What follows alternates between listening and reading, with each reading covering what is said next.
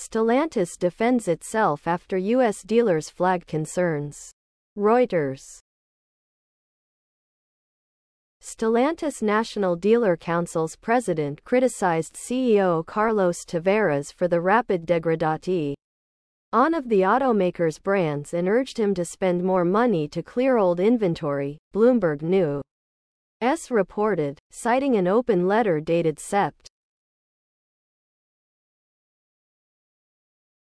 The retailers accused the chief of short-term decision-making, which boosted profits last year and added his compensation, which they claim have shrunk market share, the report added.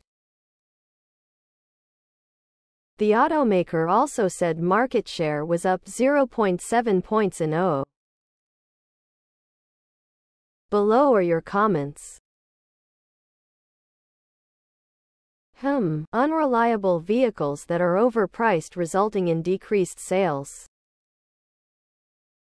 Who would have thought? If they'd start making good vehicles again, there'd be no inventory issues.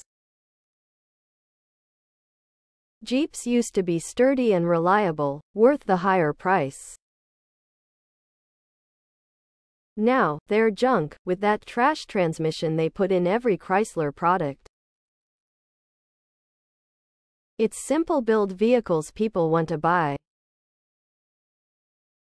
I think I'll just keep my 8 mpg 1985 Jeep Grand Wagoneer, complete with the tacky fake wood applique ion on the exterior. Love the comfortable leather seats and the great visibility, allowing relatively easy parking, given its size. Have you seen the price of spare parts? A light bulb on a Jeep is $120. And have you seen the stop lights? They leak rainwater in and damage the stop turn signals. Please subscribe to my channel. And if you like it, please thumbs up.